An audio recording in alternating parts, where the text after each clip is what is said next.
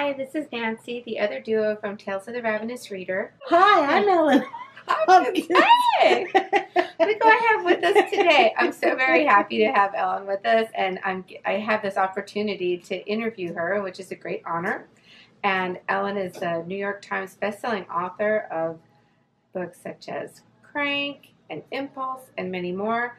And this week, she just released her newest novel, The You I've Never Known. It's got a lovely cover. Beautiful cover. It's so good. It's one of my favorite reads that I've had read so far this year. Awesome. Mm-hmm. Of course, it's a pretty new year. It is, but I was totally engrossed by it. I read it in one day. And that's a big book. So. And that's a big book, but it did very good. Okay, the book is about a girl whose father's been moving her around the country for 14 years. They finally settled down into a nice little California town. She has had a whole year of school without having to pick herself up and move. She has friends, one of whom has become closer than a friend, and she has another love interest. So she has a boy and a girl love interest in her life. That she's trying to figure out who she is, and amidst all that, she discovers that everything she knows about herself is a lie. And that was pretty intense. Yeah. From the description alone, it's clear that this book is tackling some pretty intense issues. Abandonment, abuse, sexuality, and even kidnapping. And your fans are used to you tackling these very hard issues. So what was the inspiration for this book? Okay, so I've been, what happens is, I'm really old, so I carry a lot of stuff around with me for a while. And really what sparked the idea was I was doing a book signing, and a mom came up and she goes, "You should write about parental alienation," which is when a child is with one parent, and that parent has been telling them, pretty much gaslighting them, to believe that their child doesn't want anything to do with them. And then that tied into a personal story of mine, which was my ex kidnapped my 3-year-old daughter out of daycare, and I lost her for 3 years.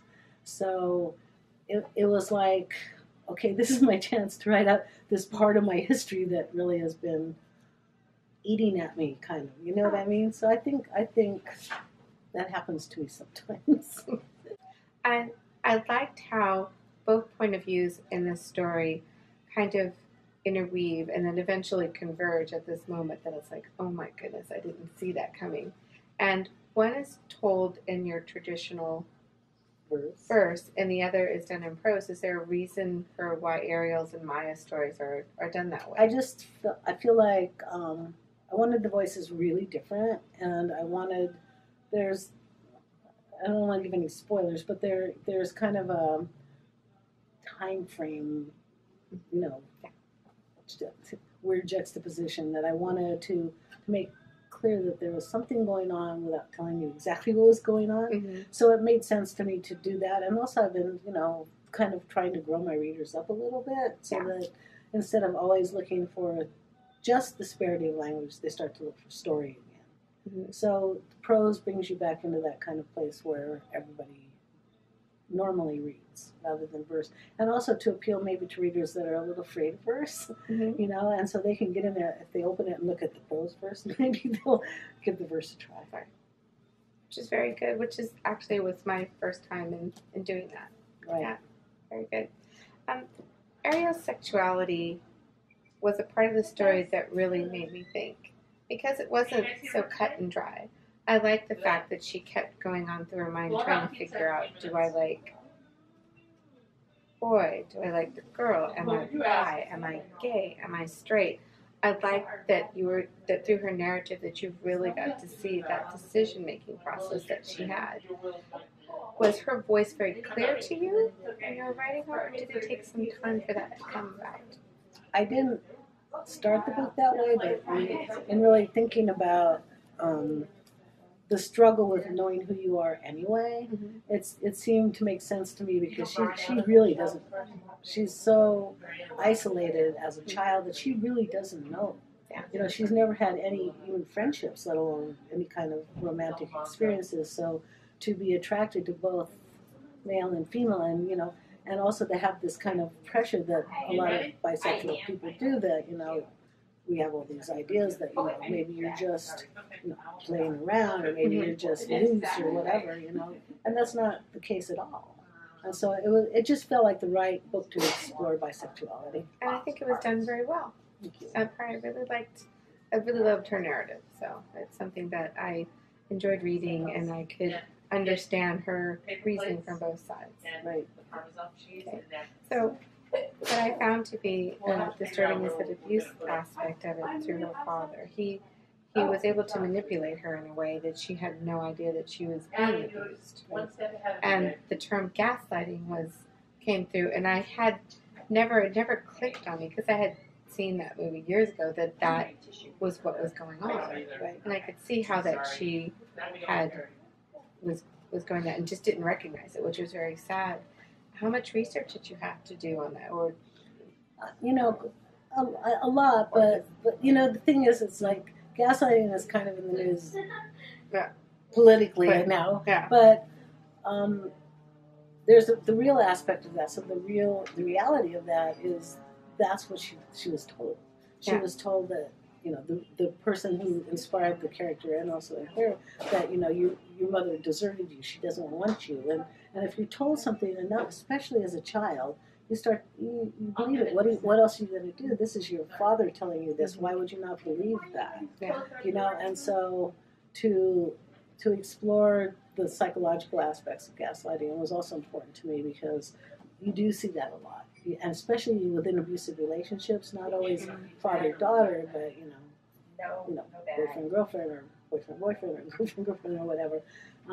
It's an adult thing as well, and it's easy to be manipulated by somebody when you're with them all the time, and especially if you want to please them. And for her, there was an abuse aspect too, where she felt like she had to please him. Yeah. So it was easier for him to gaslight her than it might otherwise be. I enjoyed this book very much, but I wanted just a little bit more. In the end, I felt that it ended at a point where I'm like, well, could I just get a little bit of an epilogue to see how things would go just a few years from now, and how their lives would have turned out. Yeah. I mean, do you ever find yourself like, maybe just a little bit more? Look at the size of the book. I know. It's like, and also because, I mean, I always have this feeling that at 17, 18 years old, how much more can I give you? You know what I mean? She's still at the end of the book trying to figure out who she is and where she's going to go.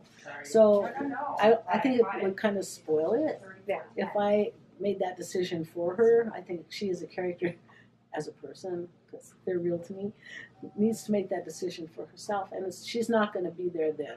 You know, it's going to take her several years to really understand, you know, who she is as far as, you know, sexuality, who she is as far as, you know, parental abuse, parental relationships, who she is. You know, at 18, I sure didn't know who I was. Definitely not. Even today. Yeah, I'm still looking. I'm still trying to figure it out. So, let's move on to another one.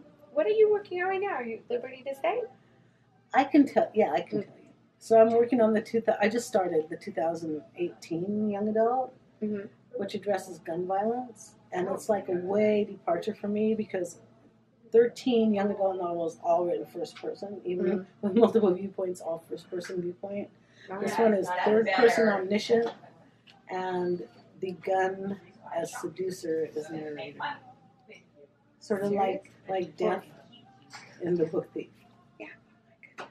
Yeah, so it's circular, so you meet three people that could be the people you don't know, because at the end, the gun ends up in the exact wrong hands. So, and the point of it is, it doesn't matter which way it goes. If the gun ends up in the wrong hands, the outcome's the same. Good. So, end of next year, around this time next year? Hopefully it'll be January next year, if I can get it done. And SNS is like, you know, yeah, let's get it done. So we're going to work on that and get it done. Okay. So this is what I ask everybody. What have you read that you can recommend, that you would recommend to anybody that you I'm reading for an award right now for the SW Golden Kite, so I've read a lot of stuff lately. I mean, I love Jeff Zentner's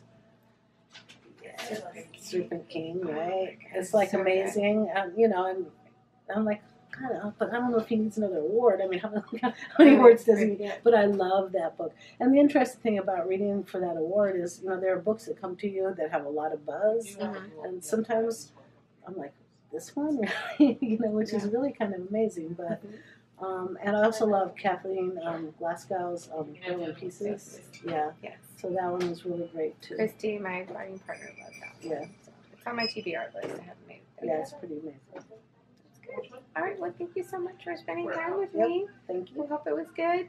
Hope you guys enjoyed it, and just check this book out. It came out this week. Yeah, check it out. You will love it. You will love it. Okay. All right. Bye.